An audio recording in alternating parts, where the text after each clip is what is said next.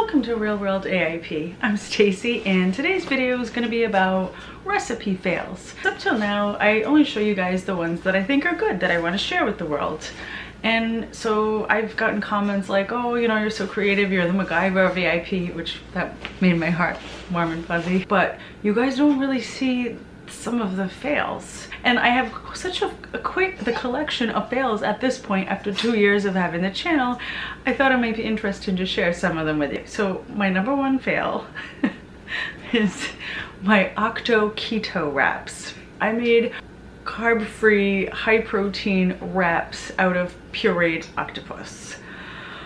Apparently, when you put raw octopus in your Vitamix and puree it, it turns purple. My train of thought was that, well, you know, octopus has kind of an eggy texture, so maybe if I puree it into something egg-like, I can make something like a wrap that they do, keto wraps with eggs, but I made it with octopus, but it was weirdly fishy, but I ate them. I ate them all. I don't have any pictures, which is probably for the best. They were octopus, olive oil, coconut flour, and a little bit of seasonings. They were pureed in the Vitamix and baked on a sheet. And they were edible, but not shareable. I may have lost some subscribers with that one. Next fail, I tried to make coconut-free coconut milk. Well, I wanted to make an AIP milk alternative, so I was going to call it no-coconut milk. Unfortunately, I wanted something that had the sweetness of coconut with the pure white color, with the creaminess, the fat content. What I came up with was not so great. It's still an idea that I want to play with in the future, because wouldn't that be awesome? No coconut milk, but right now I don't have a good recipe for that, so no coconut fail. Recipe fail number 3. Pollock tiger apple bake. I took white fish because I love to puree fish. I love to puree everything. And my omelets are like my favorite. I live on those. I eat them every day. But I tried to, in the process of creating an omelet, one of the other inventions I made was pureed white fish with tiger nut flour and apples. So strangely good, but too weird to share. I ate it all and I saved the recipe because I might make it for myself again in the future.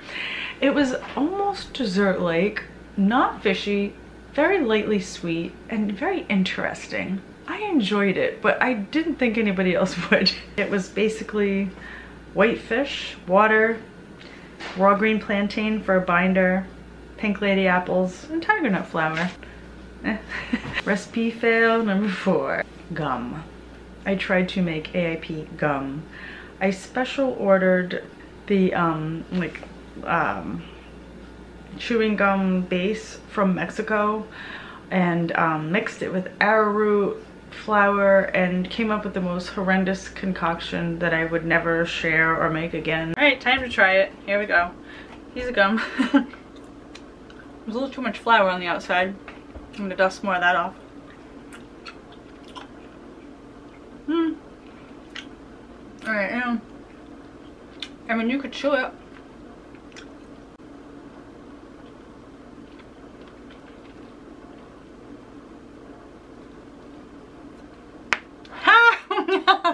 It blows bubbles. Yeah, this is just the beginning of my AIP gum adventures. I mean, you could blow bubbles with it, but it was bad. I do have other ideas for an AIP gum. It's something that I bought the ingredients for. I just haven't played around with it because it was a sticky mess. But it's something that I might revisit in the future. Whoa, recipe fail number 5. Do-it-yourself coffee. I was going to make my own dehydrated fig beverage. Instead of paying for coffee, I was going to show you guys how to make your own. Whoa, it just didn't work. Okay. This is 10 times weaker than coffee. I'm just going to stop while I'm ahead because I still have some coffee left. It's delicious. It's like 8 or 9 bucks. I'll just buy it. I don't know what they're doing to those figs to make coffee, but just buy the coffee. Recipe fail number 6. Sprouted coconut. I got this idea from watching YouTube videos. You know how YouTube has a way of springing up things on the sidebar that interest you even though you never knew you had any interest in it until you saw that and you were like, oh, Sprouted coconut, yeah. So apparently, if you take a coconut, it's gotta be like the kind with all the husk around the outside, which I didn't know, like the whole green stuff. And you bury it and you wait and you keep it moist. The inside grows into this foamy, marshmallowy deliciousness. I wanted to replicate it at home, but I bought a regular brown coconut and I let it sit in the cabinet for weeks and it just grew mold. Fail. Would I revisit it again? Maybe, because I just want to try that beautiful fluffy white center of the coconut, but I haven't had the desire to try it just yet, but maybe someday I'll revisit it. Recipe fail number 6, hidden liver smoothie. Ooh. Oh, it was anything but hidden, and I love to hide some liver and some anything, right? I mean, I make hidden liver breakfast cake and I enjoy it. There was no, it was just the biggest fail ever. To hide any amount of liver in a smoothie, it has to be such a minute amount, why bother, you know? And to put any amount that counts, oh, it was just gross. It was one of the very few things I've actually thrown away. If something is even mildly edible, I'll eat it. I'll put some kind of sauce on it and I will eat it. This was not drinkable, edible. It wasn't salvageable. I knew that if I tried to add anything to it to make it better, I would just end up throwing those added ingredients away too. Along the same lines, recipe fail number 7, fish smoothie. So I wanted to make a protein, high protein smoothie that had, you know, no collagen. I can't have collagen, I don't tolerate it, I don't tolerate gelatin, but I wanted it to have some kind of protein in it. And so liver wasn't gonna be it. So then I said, well, you know, white fish is flavor neutral. Maybe if I cook up some white fish, puree that into the smoothie. What happens is the texture. The texture is not good. The fish never purees, even in the Vitamix. It just never purees smoothly into the smoothie. So when you're drinking it, you're getting these little, like, sweater-pilled pieces of fuzzed fish. So texture's bad. You can taste a mild fish in it too. I mean, I tried to cover it up. There was arugula, there was avocado. Fish smoothie fail. Did I skip one? How many do I have here? But I don't quite have 10, which is a good thing, I guess.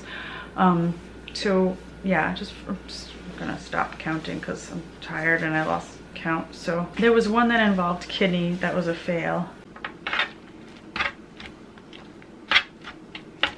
There was also a polenta pudding. There. Well, that's an interesting color. Very interesting. This is actually a soft polenta. All right, it's like goo.